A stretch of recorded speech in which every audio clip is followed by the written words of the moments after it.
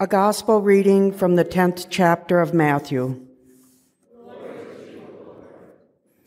A disciple is not above the teacher, nor a slave above the master.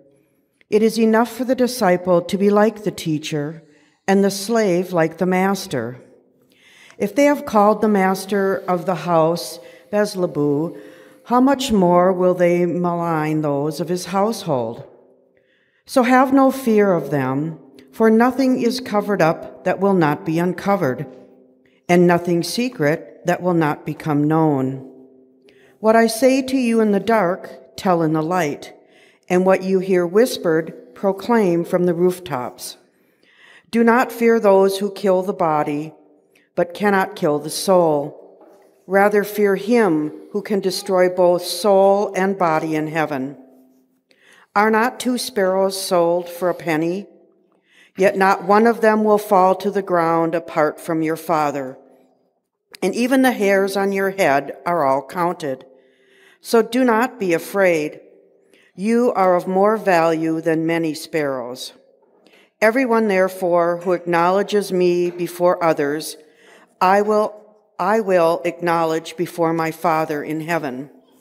But whoever denies me before others, I will deny before my Father in heaven.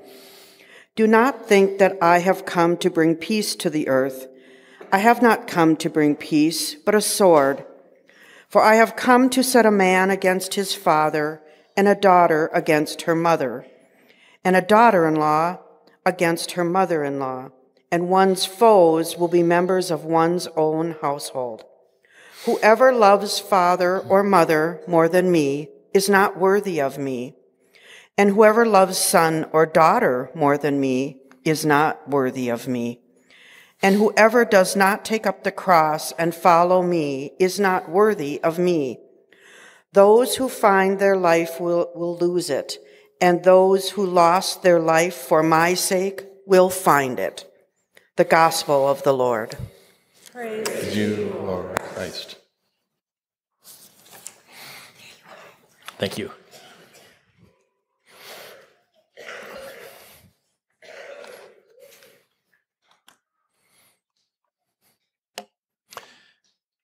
Good morning.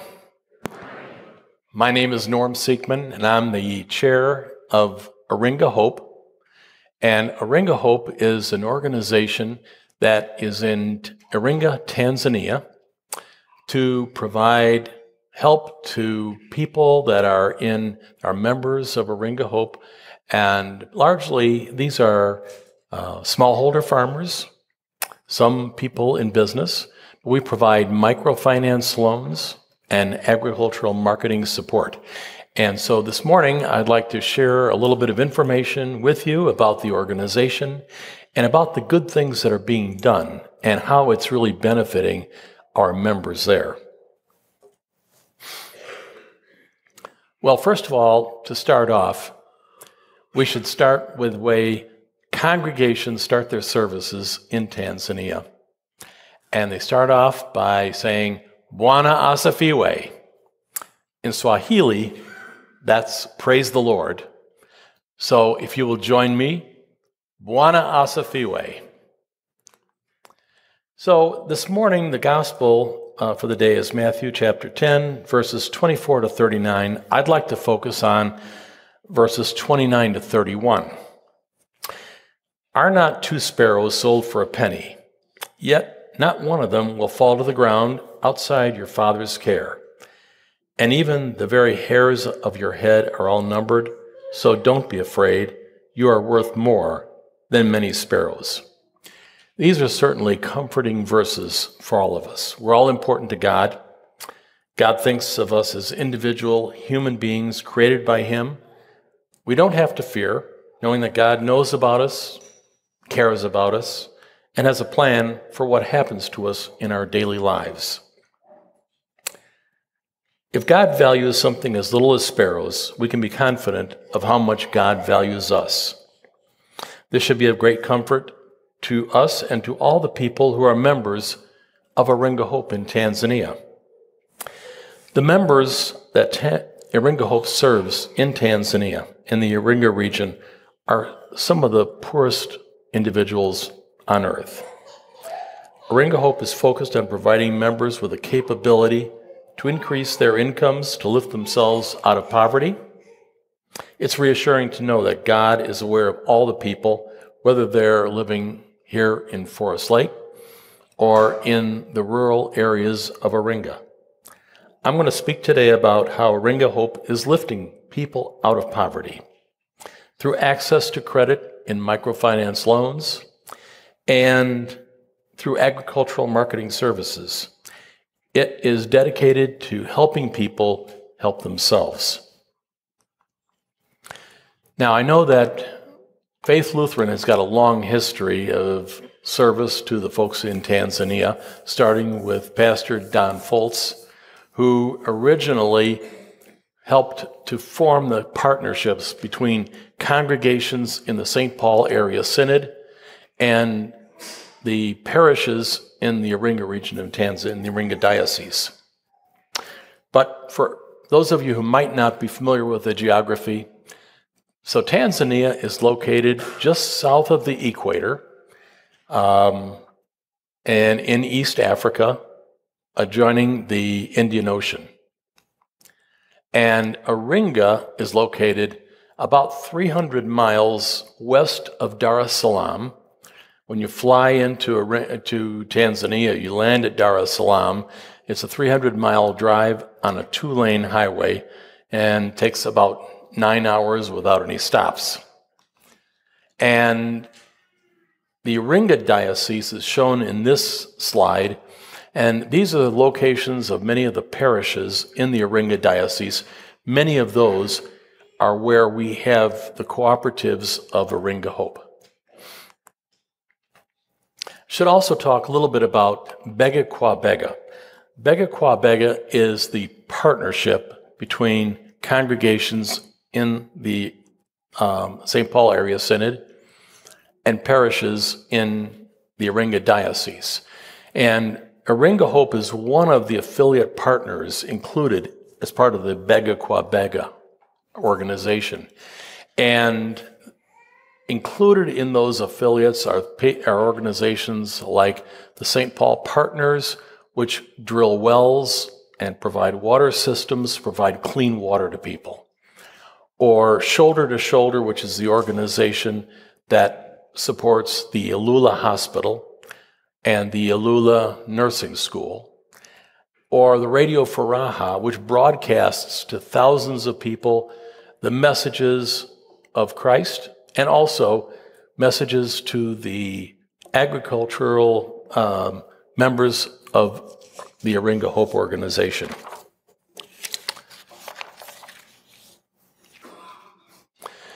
So, what are the causes of poverty? As I said, most of the members of Iringa Hope are smallholder farmers, farming 2 to 4 acres.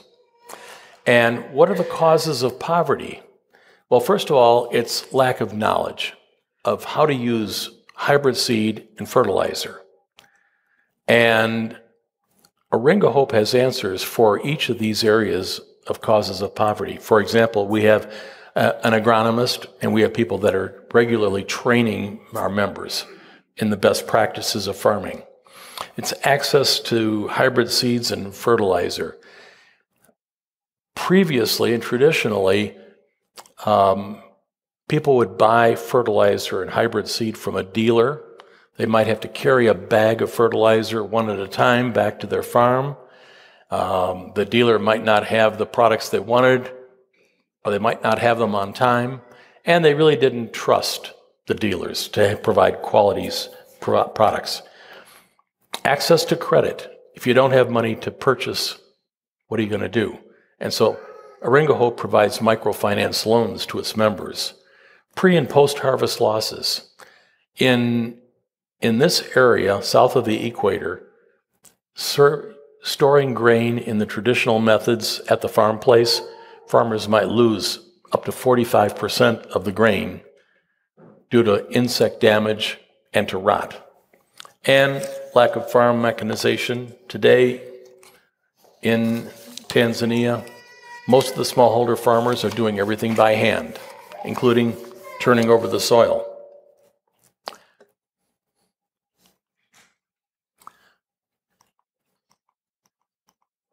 A typical farmer owns 2 to 4 acres. This is a small area.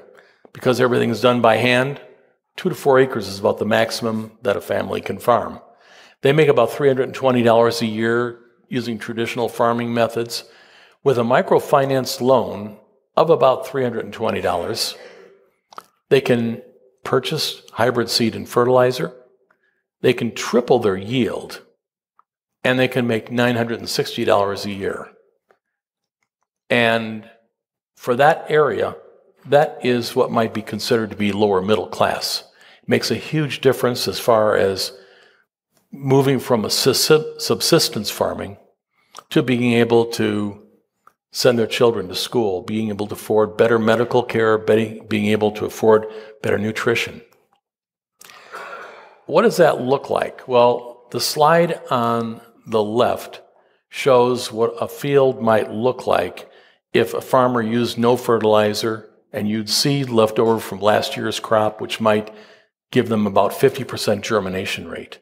And the slide on the right is a field that the farmer used the recommended amount of fertilizer, used hybrid seed, and instead of a subsistence living of maybe $300 a year or less than $1 a day for a family will earn $900 to $1,200. A huge difference in what a family can do. Then, what are the organizations that Iringa Hope has? Well, there's 2 sets of cooperatives. There's the Savings and Credit Cooperative Societies. We call them SACOs. And with that, Iringa Hope is providing microfinance loans of maybe $300, $320 a year.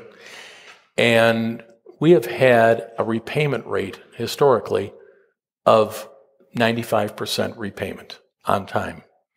And why is that? Well, it's because it requires members to have 1/3 of the amount of the loan in savings.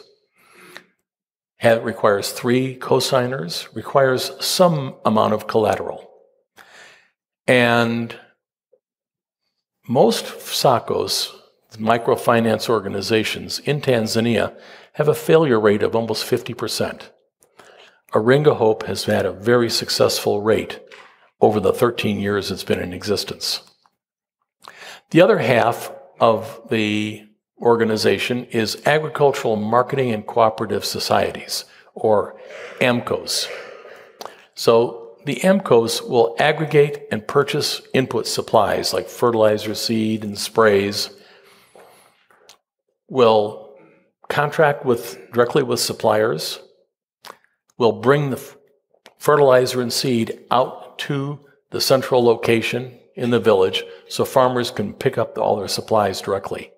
We also aggregate, store, market, and sell crops at a storage location.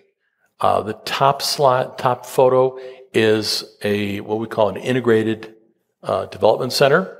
And it has offices for the AMCOs and the SACOs, a conference room, and some storage area where members can store their grain. The bottom slide is a market center that has recently been constructed to do centralized storing of farmers' crops. Another program is a delayed sale and storage program. Traditionally, farmers needed money at harvest time. They'd be running out of money. They needed money to send their kids to school, to pay off debts, and they felt like they had to sell their crops at harvest time when prices are the lowest during the year. So we have put a program in place so that farmers can bring their crops into our storage locations. They can get a loan of 60% of the value of their crops, which means that they don't have to sell exactly at harvest time. They can afford to store their crops for 4 to 6 months and get prices that are 40 to 60% higher than they would have been at market time. So you put all of these capabilities together of being able to get microfinance loans, being able to store their crops, not having to sell their crops to a middleman who comes to the village and buys a couple bags at a time at 15 to 20% less than the market price. we can help members increase their incomes by as much as a factor of 5, which is making a huge difference in people's lives. And this is what the organization of Iringa Hope looks like. So on the bottom you see SACOs, and each one of those cooperatives are in a village. They are self-managed. They elect their own leaders, they elect their own boards of directors, and they decide how to run their own microfinance loaning to make sure they qualify their own members. And then there's a joint SACOs, which oversees all of those SACOs locations, provides oversight, and they have their own elected leaders and elected board of directors. And the same then for the AMCOs. Then the Microfinance Institute, which is the box on the top, they provide oversight to all of the SACOs and AMCOs organizations.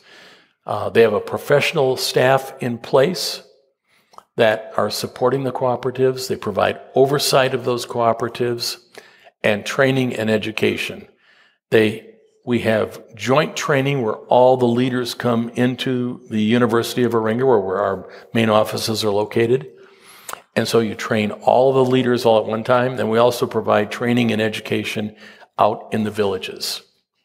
And that training and education is for microfinance loans for the SACOs organizations. How do you keep books? How do you manage all the financial education that you require?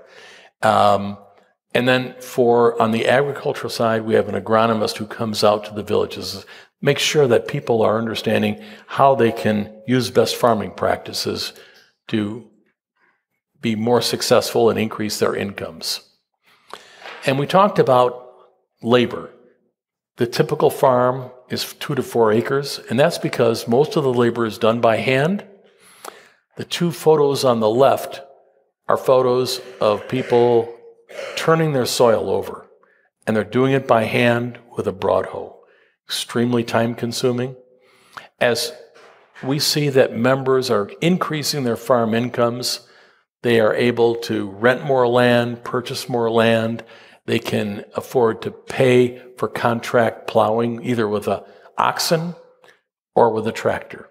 So we're seeing that constant development, and Iringa Hope is instrumental in overseeing that kind of progress. Iringa Hope was formed in 2000, started off with 2 SACOs locations, and since then it has grown to 39 SACOs locations, cooperatives, serving 2,900 members, 27 AMCOs locations, serving 1,600 members. A lot of times the members are members of both of those organizations, so a total of about 3,200 members. And when we consider all the family members that are really benefiting from Iringa Hope, it's about 23,000 members. And all in told, we're seeing tremendous improvements that are taking place in people's lives. And since most people tithe, the Iringa Diocese is seeing really more like 30% increases in the giving to their congregations. And our farmers have become more profitable. They're hiring people. They're buying more things in the villages, so the whole community is benefiting. Our staff on the ground is shown here in front of the building, their headquarters building, which is located on the campus of the University of Iringa. And it's these folks that are implementing these programs, that are providing oversight, training, and education and guidance. Iringa Hope is providing solutions to help lift people out of poverty by addressing the root causes of why smallholder farmers are struggling. Helping farmers increase their incomes helps families to send their kids to school, to get better nutrition, to get better medical care, build new homes, and moving from a home that might have a dirt floor to a concrete floor. And I should add that Iringa Hope's growth is only limited by the amount of funds that are available for loans and for purchases of input supplies that we resell then to members. If you would like to know how you could help this organization, I'd be happy to share with you what can be done to help to expand the program. Thank you very much for the opportunity to share with you what Iringa Hope is doing to lift people out of poverty in Tanzania. If you have any questions or would like to talk further, I'd be very happy to spend as much time answering questions or sharing more with you out in the gathering area. So thank you very much.